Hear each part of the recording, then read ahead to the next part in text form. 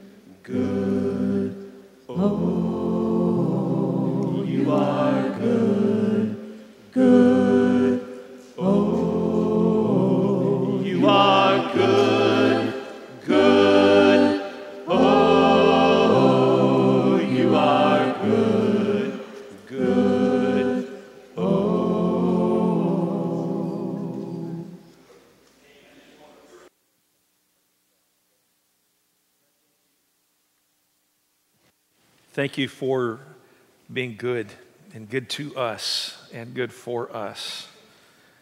And we just pray this morning that as we worship and study and remember, that we will be overwhelmed and blessed by your goodness. In Jesus' name, amen. Hey, welcome to Twickenham. Good morning. I'm glad you're here this morning. If you're a guest, we're really glad you're here. Thanks for coming out to be with us. And I know that we come from a lot of different places emotionally. And so some of us are like, wow, it's been a great week. And others of us have been like, couldn't barely get here this morning. In fact, there may be some listening online this morning, you just couldn't bring yourself to get here. So knowing that God is good is a really great place for us to start. And that wherever we are, He is going to be there for us. Glad you're here, or I'm glad you're listening. So there's a card on the seat in front of you. You can fill that out and place it in the collection plate a little bit later on. If you have a prayer request, please indicate that, and we will be praying about those first thing tomorrow morning. I want to introduce you to one of our newest members who's kind of special. At least he's going to be pretty soon.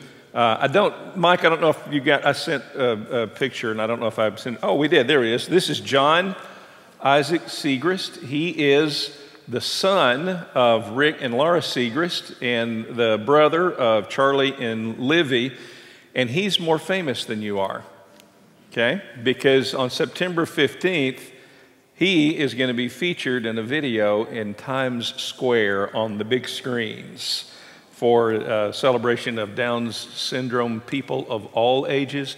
His photograph was selected out of 2,500 photographs. And so now you can say, I know him, go to church with that guy. Okay? We just want to say, Rick and Laura, congratulations on that, and we look forward. I think there's a buddy walk for Down syndrome in October, and if you want to participate in that, you can look it up online. But we're real proud of John Isaac, and I want to give him a hand right now. Let's just give a big hand for him. There's Rick and Laura right over there. Hey, you guys want to come on up? So here's the thing, no matter who you are in the kingdom of Christ, you are important and you matter. You matter first of all because you're made in the image of God, and you matter most of all because Jesus Christ, the King, loves you regardless of who you are. Let's stand and we're going to worship together. We're glad you're here. Let's praise the good Lord. Come worship Christ the King. Alleluia, amen. Come worship Christ the King. Alleluia, amen. Praises to him we bring. Alleluia, amen. With grateful heart and voice, before his throne rejoice. Praises his gracious choice. Alleluia, amen. Alleluia. Come worship Christ the King. Alleluia. Come worship Christ the King. Come lift your hearts on high. Alleluia, amen. Let praises fill the sky. Alleluia, amen. He is our guide and friend. Our lives on him depend. His love will never end. Alleluia, amen. Alleluia. Come worship Christ the King. Alleluia. Come worship Christ the King. Praises to Christ belong. Alleluia, amen. Life shall not end the song. Alleluia, amen. On heaven's joyful shore, his glory will adore, singing forevermore. Alleluia, amen. Alleluia. Come worship Christ the King. Alleluia. Come worship Christ the King. Alleluia. Come worship Christ the King. Alleluia. Come worship Christ the King. There is an endless song that goes in my soul. I hear the music ring, and though the storms may come, I am holding on, and to the rock I cling. How can I keep from singing your praise? How can I ever say enough? How amazing is your love? How can I keep from shouting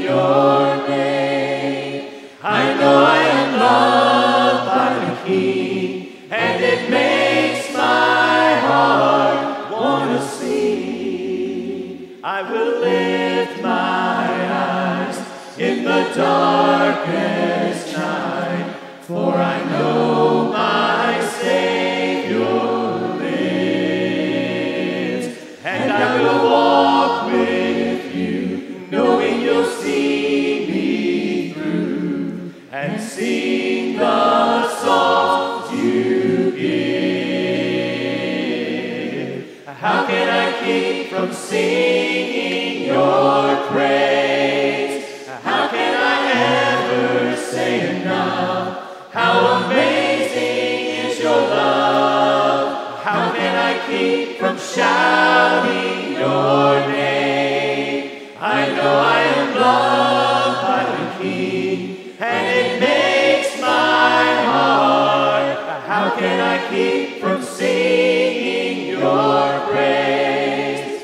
How can I ever say enough? How amazing is your love?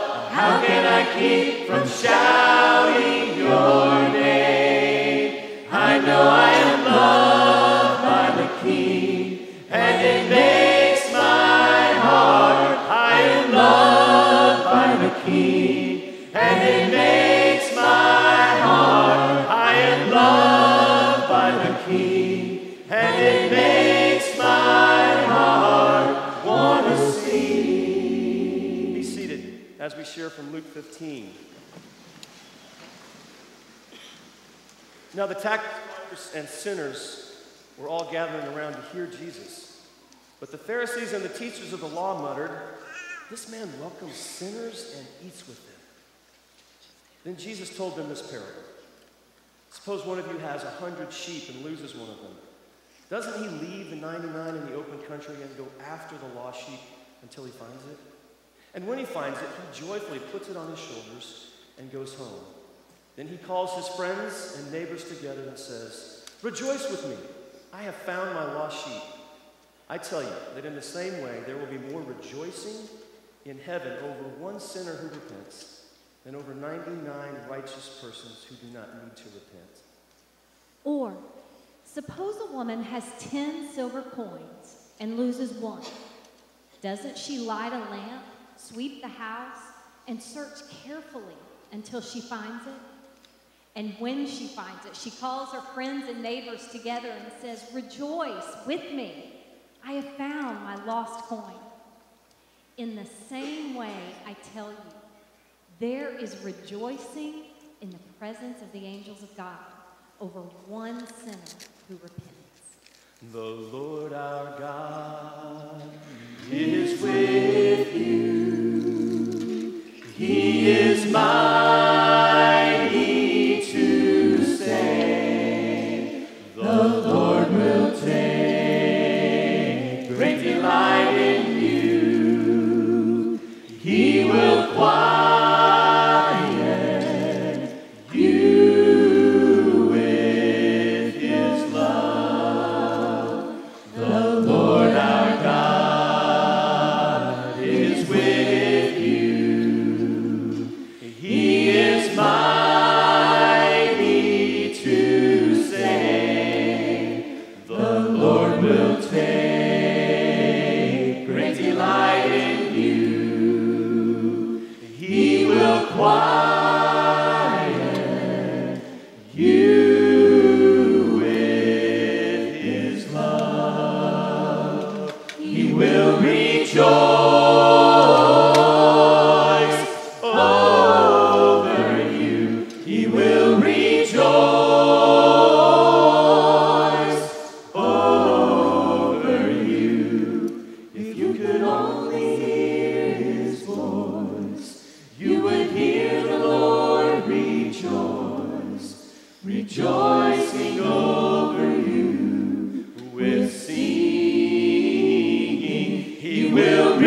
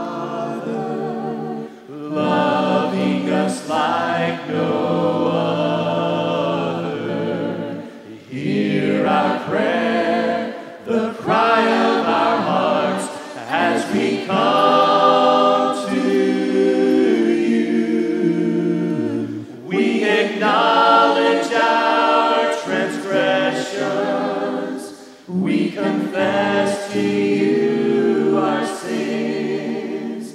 Show us mercy and compassion. Touch our lives with your healing grace again. Release us from the past as we seek your face. Wash us free at last. We receive your love. We receive your healing grace. We receive your love. We receive your healing grace. Princes and paupers, sons and daughters, kneel at the throne of grace. Losers and winners, saints and sinners, one day we'll see his face, and we all bow down. Kings will surrender their crowns and worship Jesus, for he is the love, unfailing love.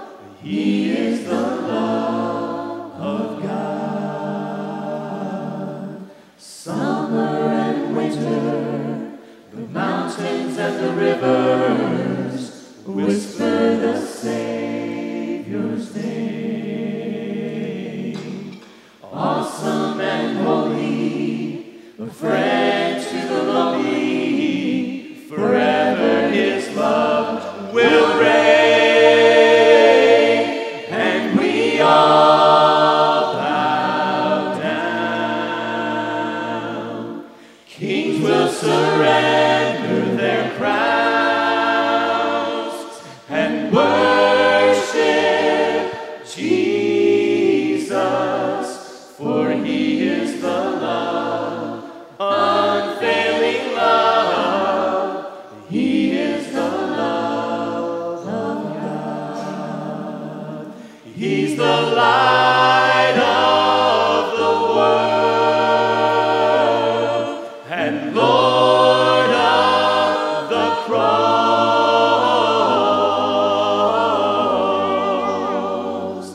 And we all bow down. Kings will surrender their crowns and worship Jesus. Worship Jesus. Worship Jesus. For he is the love, unfailing love. He is the love of God. Amen.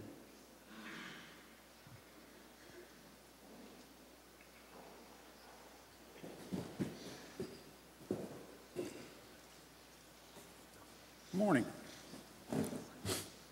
In a moment, I'll be reading from 1 Timothy chapter 1, if you'd like to locate that to follow along. You can do so now. As I reflected on this, and also on Jody's lessons he's presented to us the last several weeks about having positive, wholesome thoughts and keeping good thoughts in our mind, I really come to realize how difficult a challenge that is. The way our mind works, the things we see, the sounds we hear, even the smells we come across will invoke thoughts in our mind. And sometimes those thoughts will invoke more thoughts, and you just end up down a rabbit trail at some point, and you're like, how did I get here? Well, when we end up in those bad places, what do we do with that? And in this passage, Paul's message to Timothy, he has really presented him with what we need to do there. Beginning in verse 12, I thank him who has given me strength, Christ Jesus our Lord, because he judged me faithful, appointing me to his service, though formerly I was a blasphemer, persecutor, and insolent opponent, but I received mercy because I had acted ignorantly in unbelief. And the grace of our Lord overflowed for me with the faith and love that are in Christ Jesus. The saying is trustworthy and deserving of full acceptance, that Christ Jesus came into the world to save sinners, of whom I am foremost. But I received mercy for this reason, that in me as the foremost, Jesus Christ might display his perfect patience as an example to those who are to believe in him for eternal life. So Paul's past, it was well known by many. So he's just pointing out there in the glory that Jesus showed him and presented him with a beautiful future in forgiving that. So won't you pray with me now? Father, at this time, as we set a time to partake of this bread, which to us is your body that was broken, we want to praise you for the good in our life and praise you also for the bad in our life that you have forgiven. And thank you most of all. We bring these things to you through your Son. All these things, amen.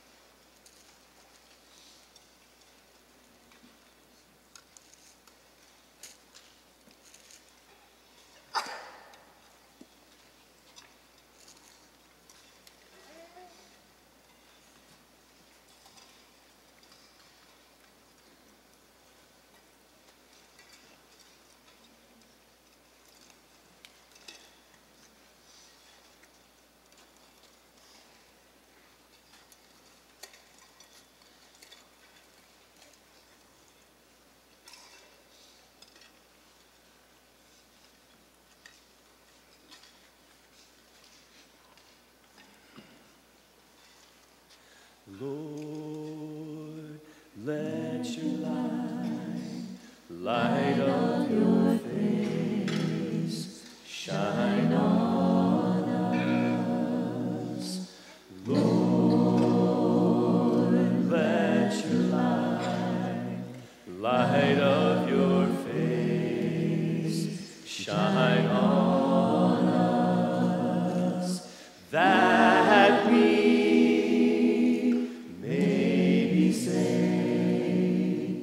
that we may have life to find our way in the darkest night. Let your light shine on us.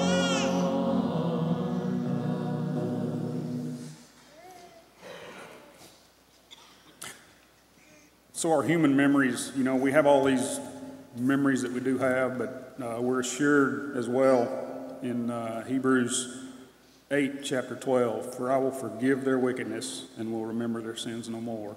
And really that is what Jesus' blood is about. It's continuously washing away the bad in our lives. Let's pray again. Father, at this time, as we partake of the cup, just ask that each of us really reflect on your sacrifice and that you are continually cleansing us, Father, and making us a perfect being like your Son. All these things we bring to you through him. Amen.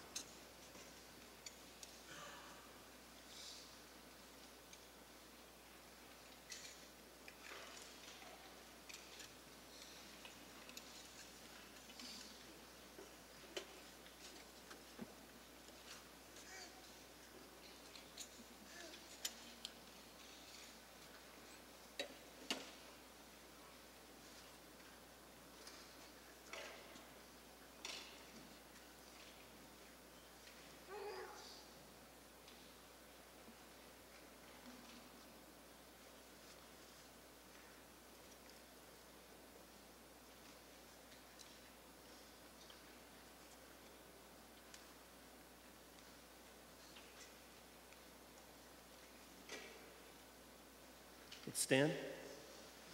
Lord, let your grace from your hand fall on us.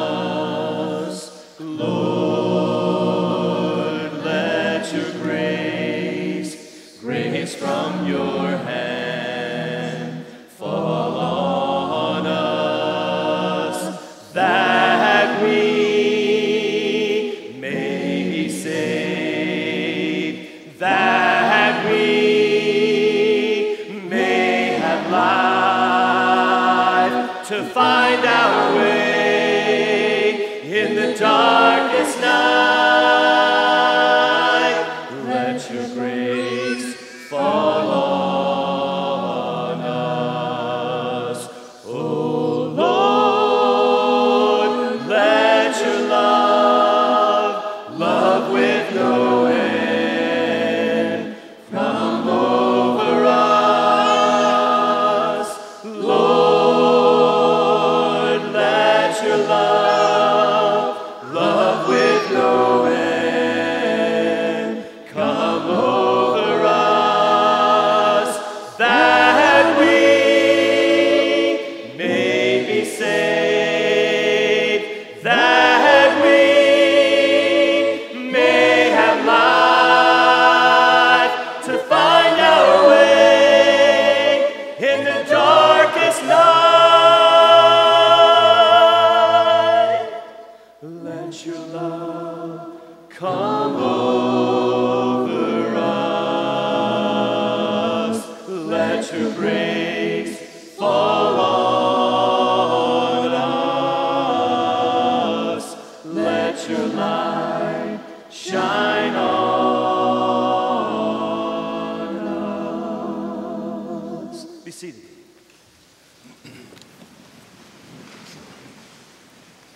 Hey, Stacy, you mentioned the things that we hear, and that really helped me because I just kind of stopped after you said that and started listening to what was going on during communion. And I really felt present with all my brothers and sisters. So thank you for saying that. That was pretty cool. And during the cup, did you hear the baby? Little baby talking? That was so neat because I thought, you know what, that's what Jesus does for us. He can make us innocent again like that. So it was pretty cool. Okay. So, sorry, thank you, you're welcome. Anytime. I'm just kind of processing. I get paid to process out loud, okay? You have to go pay somebody, you pay me, and I process out loud. It's a good arrangement. I like it. Let's keep this up. So. Have you ever thought about what people are going to say at your funeral? So I think about that kind of stuff all the time, in part because I go to a lot of funerals. I don't go to funerals because it's in the job description, but it is in the job description, right? Pray over babies, baptize sinners, marry lovers, preach sermons, go to funerals and preach funerals and bury the dead. I do that. And we've had 22 funerals here at Twickenham since 2015. When I came on board, we've had 22 funerals. This year, just in the last 11 or 12 months, Lisa lost her mom. I lost my dad. I went to a funeral this week. Didn't preach it, wasn't involved in it in any way. Just it was the family member of some of our folks here. I went to that funeral, and 3 of the deceased brothers shared memories about him. 3 of his children shared memories. Several coworkers, the preacher, all talked about him. Every time I go to a funeral, every time I write a funeral sermon, there's a little voice back here that whispers, one of these days, it's going to be you.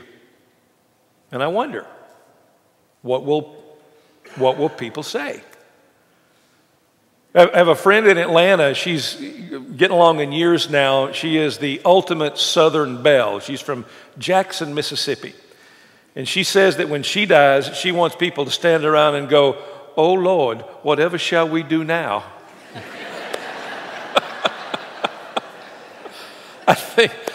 I think there are 3 things I want people to say at my funeral. Okay, here are the 3 things, and somebody take notes because I want some of you may be there. All right, 3 things. Number 1, I want somebody, you've got to do this, all right? Somebody's got to stand over me and utter the quintessential Southern funeral home compliment. But you know what that is, right? We're standing over the deceased, we look at him and we say, don't he look good, right? Just go ahead and make a banner, put a banner up. Don't he look good? All right, that's number one. Number two, I would love it if a lot of sentences at the wake began with, hey, you remember that time? And then somebody tells a story, okay? Because stories are like the smile on the face of a memory. And if people are standing around telling stories about you, it's pretty awesome, okay? And then the third thing, I'm going to tell you that one in about 20 minutes, okay? And you hang on for just 20 minutes. I've known a lot of people who plan their funerals in the minutest detail. I mean, they write down to not just the songs, but every detail. I've actually had people write their funeral sermon and hand it to me. So that's how controlling some people are. Honestly, I don't care what you do at my funeral. I'm not going to be there, all right? I won't be there. You do whatever you want. Do whatever blesses those who are left, because that's really who the funeral is for anyway. It's for the people. It's not for the one who has left. It's for the ones who have been left. My job between now and my funeral, and your job between now and yours, is to live in such a way that those who are left behind have something to celebrate. Can you imagine that? Can you imagine yourself celebrated? Let's look in Philippians chapter 4. It's the last time we're going to be looking at our theme passage. This is the last installment in the Imagine series. We're going to look at Philippians 4:8. By the way, next week we're starting a new series called Gmail. 7 letters from God. It's from Revelation chapters 2 and 3. So you should invite your apocalyptically inclined friends to join us, okay? We're getting into Revelation. That's the happy hunting ground for religious kooks everywhere. So you probably know some. All right, here we go. Philippians chapter 4, verse 8. We got it up here. Read it with me one more time. Here we go. Finally, brothers and sisters, whatever is true, whatever is noble, whatever is right, whatever is pure, whatever is lovely, whatever is admirable, if anything is excellent or praiseworthy, think about such things. The last 2 words in verse 8 are the key to living a celebrated life. Well, the last 2 main words, excellent and praiseworthy. In fact, this is one of those passages that's a great example of how this just incredible, practical, daily grind of living wisdom is found all through Scripture. Look, the overarching story of Scripture is we were separated from God by our sin, hopelessly separated, nothing we could ever do to regain the relationship. God could have gone and started over on another planet with new creatures, but He didn't. He decided to be faithful to us, whether we were faithful to Him. And so He initiates this plan to reunite us, to give us a way to reconnect with Him. And it starts with a man named Abraham, and out of Abraham, God raises up Israel, and out of Israel comes Jesus. And Jesus is everything the first man, Adam, was not. He is everything Abraham was not. He is everything David and Solomon and all the rest were not. He's the perfect Son of God, and He dies for us. And that's how God reunites us. That's the overarching story. But scattered through all of Scripture, in all of these pages, is this incredible wisdom that can really bless our lives. And this passage is a great example of that. So let's just start with the word excellent. If Paul is using, and we're not sure how he's doing this, but if Paul is using this word excellent the way the Greeks used it, the first century Greeks, I mean non-Jewish, non-Christian Greeks, then it refers to excellence in pursuit of achievement, mastery in a specific field. It means that you work hard to do a good job at whatever it is you're doing. The Greeks valued excellence. You can see that in their architecture. You can see that in their statuary, in their literature. And that's not that's not the only people that ever did that. Through the centuries, people have valued excellence. I think we have a picture of the Statue of Liberty's hair. Do we have a picture of that? Yes, we do somewhere. If we don't, I want you to imagine the Statue of Liberty's hair, all right? Frederick Bertoldi was the architect for the Statue of Liberty. And go home and Google it, or Google it right now on your phone. Now, you have my permission to pick up your device and look it up. You can see the detail in the Statue of Liberty's hair. Now, why would he do that? I mean, as far as he knew, nobody was ever going to see the top of the Statue of Liberty. That thing was erected in 1875. The first airplane wasn't invented until 1903, 28 years later. He worried about that part that nobody would see because he was committed to excellence. So if Paul's using the word excellence there the way first century Greeks use it, he's just talking about doing a good job with whatever it is you do. But if he's using it the way a first century Jew would use it, then what he's talking about is moral excellence, or as some of the older translations put it, virtue. If you use the King James or the New King James, you'll see the word virtue there instead of excellence. So instead of talking about doing a good job, Paul is talking about living a good life. Now, I got to tell you the truth. I don't think there's a ton of difference between those two things. Because when you get right down to it, it's all about how you treat other people anyway. Tom Peters, who literally wrote the book on excellence, said that excellence is all the seemingly small acts that shout, "We care," and which linger in the memories of those we interact with. For example, did you hear about the Target employee? Raleigh, North Carolina. This kid walks into Target. He's wearing a suit, white shirt, no tie. And he goes into the men's department and he asks for a clip-on tie because he doesn't know how to tie a tie. And the Target team member says, "This is Target. We don't sell clip-ons here, right?" So he takes the kid over to the tie rack, helps him pick out the right color and the right pattern, and then teaches him how to tie the tie. And while he's teaching him how to tie the tie, he asks what this is for, and the kid says, "I've got a job interview." And so the Target team member starts tossing out typical job interview questions to prepare the kid for him. And he gets his tie all tied up, and he sticks his hand out to shake the kid's hand, and the kid gives him one of these, handshakes that it's not really a handshake. And the Target team member goes, "Give me your hand, grip the whole hand firmly, look me in the eye." And they practice shaking hands. And when the kid walks out of Target, all the other Target team members are going, "Go, go, go." And the kid gets a job at Chick-fil-A. That's an awesome story. Because that Target team member is not just being a good, excellent employee. He's being a good person. Not a lot of difference between those two things. Did you hear about the Wendy's employee?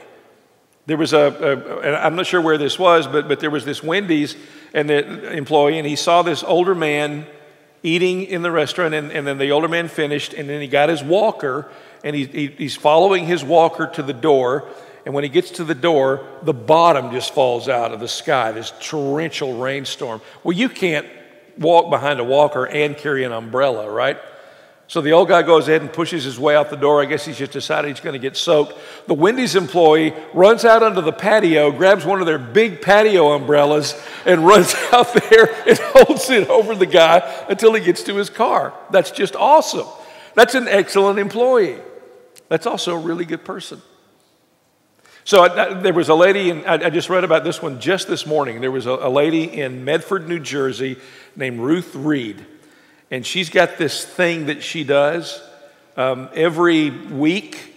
There's a coffee shop or something called Wawa. Never been there, don't even know what it is. It sounds a little bit like a Starbucks crossed with a gas station. I'm not sure, okay? So her deal is that every every week she's going to buy somebody coffee who looks like they need it. She's just going to step up and pay for it, just like because it's a nice thing to do. Well, she was in there this past week, and there was this dude that looked homeless, and he didn't have enough money to pay for his coffee. So she stepped up and said, "My name is Ruth, and I do this all the time. I'm going to pay for your coffee. What's your name?" And he said, "My name is Keith." And she said, "Well, that is kind of funny because you look like Keith Urban." And he said, "I am Keith Urban." She said, "No, where's Nicole and the kids?" And he said, "No, really?" And she said, "Yeah." And he said, "Here's my bodyguard." And it really was Keith Urban. If you're not a Christian, you don't know who Keith Urban is, he's this country music star, okay? So it was kind of a neat story. MasterCard heard about that, and they sent Ruth 52 prepaid cards so she can keep on doing that for the rest of forever. That's a neat story. Okay, I want to show you one more. And I've got a video for this one. And this one's, okay, I'm going to tell you, normally our videos are like 2 minutes long. This one's like almost 4, but it's worth it. TD Bank in Ontario decided that they wanted to exercise some corporate virtue, some corporate excellence. And here's how they did it. Watch this clip.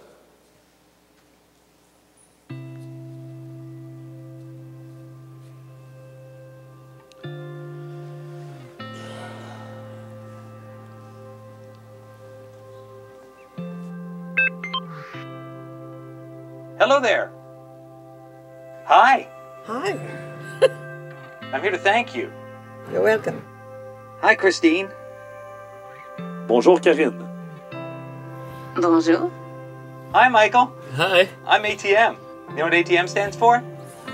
Automated teller machine? That is correct, normally, but today you're wrong. I'm an automated thanking machine. Hey, look at that, buddy. That's for you. That's on TD Canada Trust. Thank you.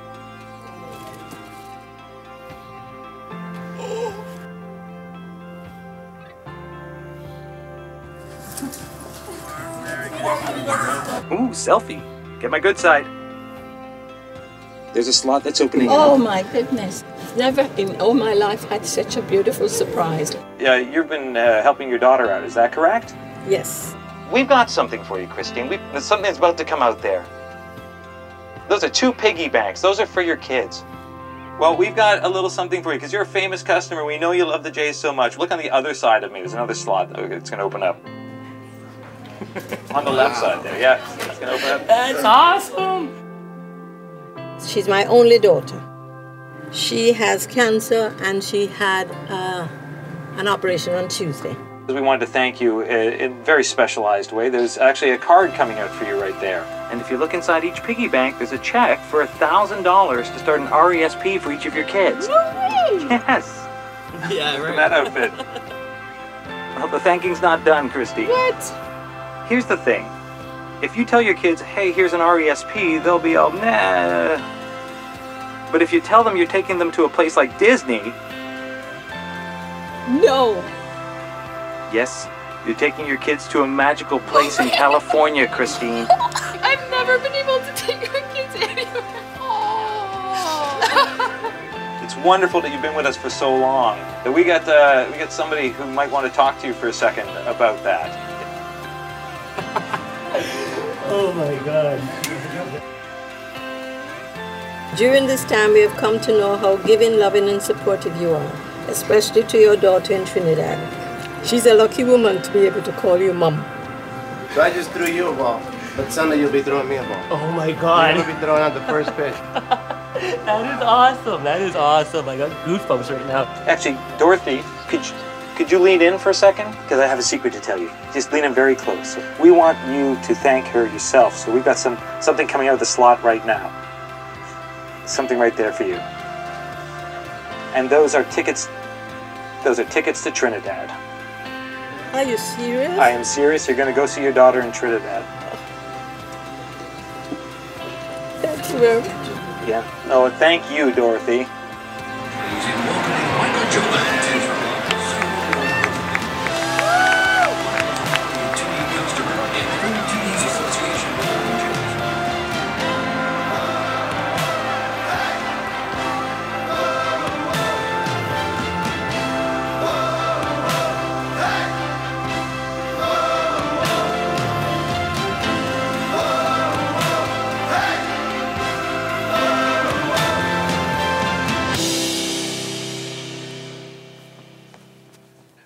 And so now we're all going to switch to TD Bank, right? So excellence means that you treat people right. You do the right thing. And here's what we normally think. We think, okay, we only see stuff like that on the internet. The only time you ever see that is stuff on the internet. It's in Raleigh, or it's in Ontario, or it's in New Jersey. It's never here, but it is here. In fact, it's right here in our own church, because 2 weeks ago, one of our own members, Shane Basham, went to Vanderbilt University Hospital and gave stem cells, donated stem cells, to a woman in Portugal whom he's never met. That's pretty awesome. Shane, can we give you a big hand? All right.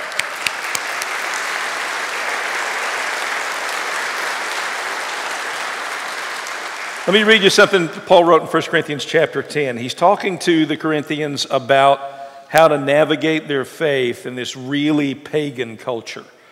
We think it's bad. It's nothing compared to what they were trying to do, live out their faith in this culture. And so here's what he says to them in 1 Corinthians chapter 10, beginning in verse 31. Whether you eat or drink, or whatever you do it all for the glory of God. Do not cause anyone to stumble, whether Jews, Greeks, or the church of God, even as I try to please everyone in every way, for I'm not seeking my own good, but the good of many, so that they may be saved. Follow my example as I follow the example of Christ. Excellence, this word that Paul is talking about in Philippians 4, moral excellence means seeking the good of others. And that works in your business, that works in your school, that works in your neighborhood, that works in your life, and it walks in the steps of Jesus. Look, if you're an employee on the Arsenal or somewhere in town, because you're a child of God, you should be the best employee that company has. You should be the best student in your class because you're a Christian. You should be the best team member on your team, or in your play, or in your band. You should be the best husband, the best wife, the best neighbor, the best friend, because we want to bring glory to God with how we live. That's a huge call, but that's walking in the steps of Jesus. And if we do that, if we'll live that way, it'll give the people standing around at our funeral some great stories to tell. And then there's the other word, praiseworthy. Years ago, Stephen Covey took a really old metaphor and just popularized it. And he wrote about beginning with the end in mind. And he said, here's what that means. Beginning with the end in mind means to know where you're going so that you better understand where you are now, and so that the steps you take are always in the right direction.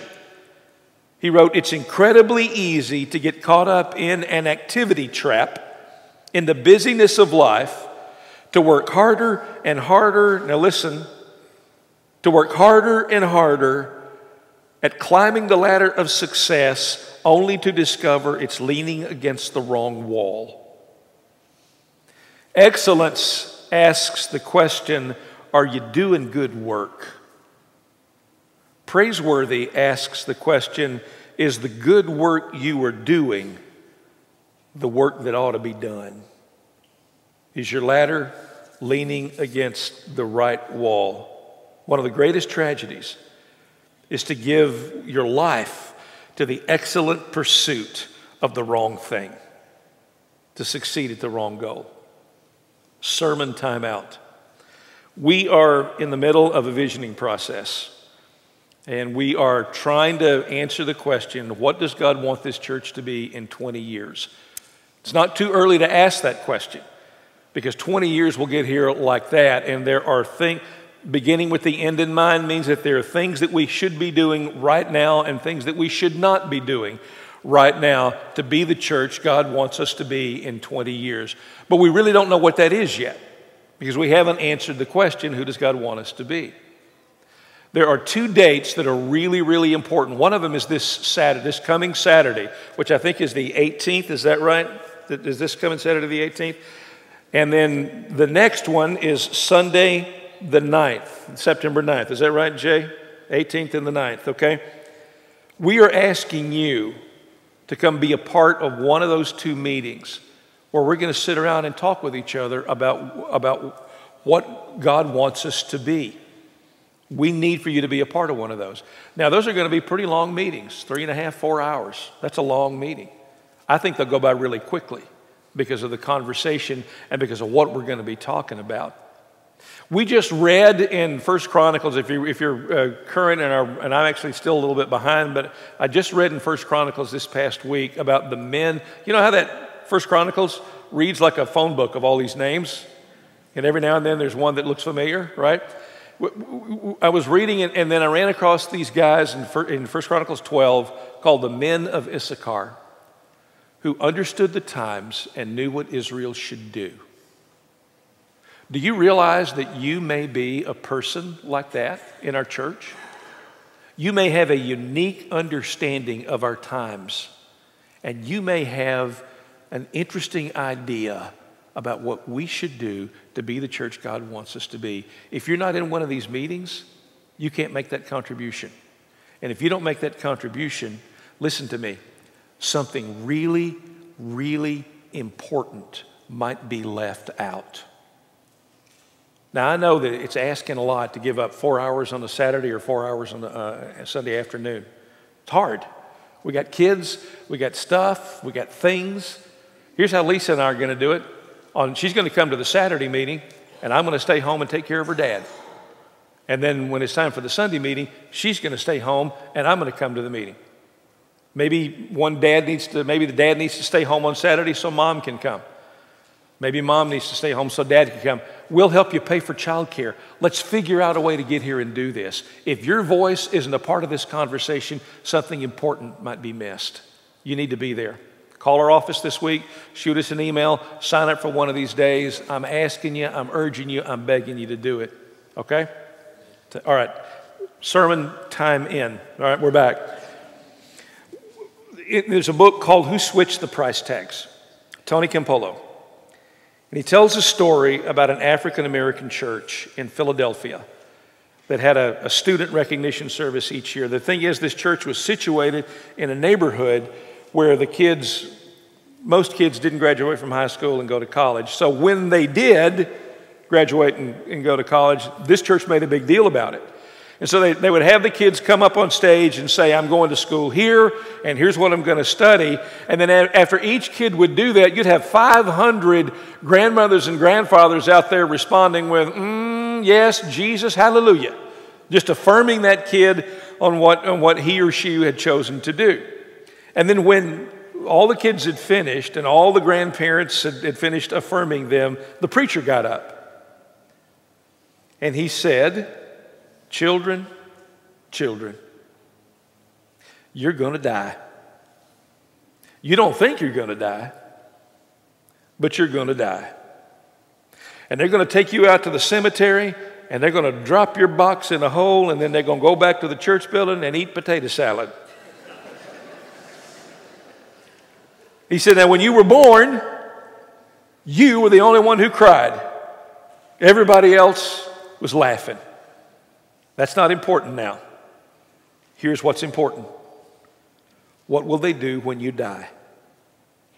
Will they be happy because of how you lived, or will they be crying? Here's what he was saying. Whatever you do it with excellence. But don't just do whatever. Live a life that is excellent and praiseworthy.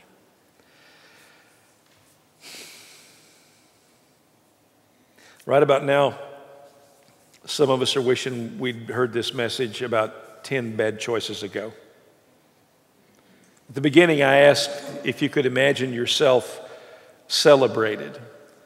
And there's some of us in the room who went, not really. Don't even want to think about what they're going to say about me at my funeral. I'm just glad I won't be there. Earlier, we heard a couple of stories from Jesus from Luke chapter 15. One about a lost coin, one about a lost sheep. And both stories talk about the rejoicing that happens in heaven when lost causes are recovered. Jesus told one other story there in that part of Luke 15. This young man apparently gets tired of farm life, and he takes his share of the inheritance and he moves in with some friends in a distant party town.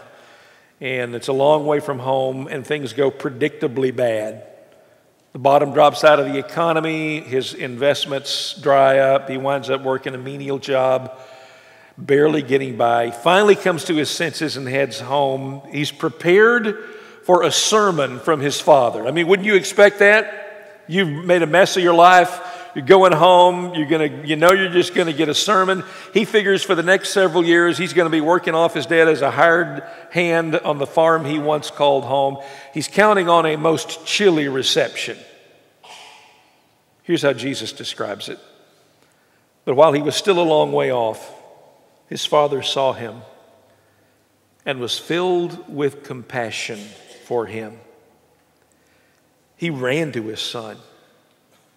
He threw his arms around him and kissed him.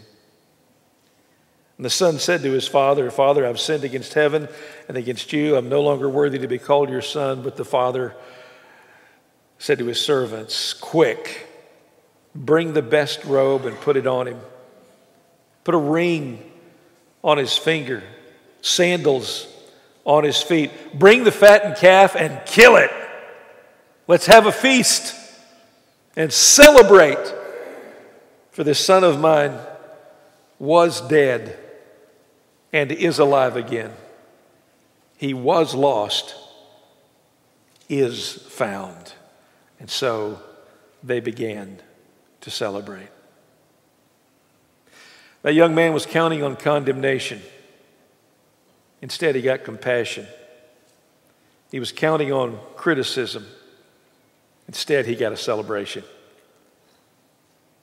I told you two of the things I want you to say at my funeral. Don't he look good? And remember that time?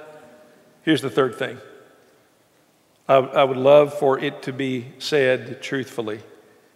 He was lost and is found. He was dead, but is alive. And he is celebrated by God. Because that's what God does when people who have made really bad choices turn back to him. That's what God will do for you. If you've made bad choices and you've made a mess of things, we can still celebrate. Because that's what God will do if you'll come back. Hey, if you need to talk to somebody this week, give us a call. Don't sit alone in that. Know that God loves you and will celebrate your return. Let's stand. Let's sing a song together. Who breaks the power of sin and darkness, whose love is mighty and so much stronger, the King of glory, the King above all kings, who shakes the whole earth with holy thunder and leaves us breathless in awe and wonder, the King of glory, the King above all kings. This is amazing grace. This is amazing grace. This is unfailing love. This is unfailing love. That you would take my place. That you would bear my cross. That you would bear my cross. You laid down your life. You laid down your life. That I would be set free. Whoa, Jesus, I sing for all that you've done for me. Who brings our chaos back into order, who makes the orphan a son and daughter, the King of glory, the King above all kings, who rules the nations with truth and justice, shines like the sun in all of his brilliance, the King of glory, the King above all kings. This is amazing grace. This is amazing grace. This is unfailing love. This is unfailing love. That you would take my place. That you would bear my cross. That you would bear my cross. You laid down your life. You laid down your life. That I would be set free. Jesus, I sing for all that you've done for me. Worthy is the Lamb who was slain. Worthy is the King who conquered the grave. Worthy is the Lamb who was slain. Worthy is the King who conquered the grave. Worthy is the Lamb who was slain. Worthy is the King who conquered the grave. Worthy is the Lamb who was slain. Worthy, worthy, worthy. Oh, this is amazing grace. This is unfailing love. That you would take my place. That you would bear my cross. You laid down your life. That I would be set free. Whoa, Jesus, I sing for all that you've done for me. Whoa, Jesus, I sing for all that you've done for me. Jody, I was going to say that there was a fourth thing that they would say at the end of yours. It would be drama queen, but it was such a good sermon, I decided not to say that, except actually just did, sorry. That was great. Was that not a great morning? Can we get an amen in here? Hey, a few things in your bulletin. Make sure you just check those out, things that are going on. I would remind you of one thing. Next Sunday, right after this service, we will start tearing down the gym from the end of our children's program all summer long, and we need some help getting some of those things down. So please, if you can, a few of you stay after and help Cody Smith and Walton Harless with that. I used to teach school with a guy named Clay Bartee, and Clay Bartee would close chapel every day at Alabama Christian Academy with this admonition to the students. He would say, students, go out there today, find somebody somewhere, and do something nice for them. And that's exactly the admonition that we need today after this great morning. As we close in prayer, have a great week this week. Let's pray. Father, we just come to you today and thank you for Jesus. Father, thank you for him emptying himself, Lord, just to be that humble servant for us and showing us how to serve in excellence. And Father, I'm just so thankful too for all the examples we have here among us and just among our friends and family who show us how to serve. And Father, again, we're just so thankful for Jesus and being the ultimate servant who came to serve for us. Father, as we go through this week, I pray also that we just listen to your Spirit in our lives, Father. We have a lot of voices, but Father, we just pray that we put your voice and your Spirit ahead of everything, Father, that we listen to that and that we find ways to seek out and serve others in our world and in our community. Father, thank you so much for the time we've had together. Thank you for the lesson we've heard, and just be with us as we go this week and as your servants. We ask all this in Jesus' name. Amen.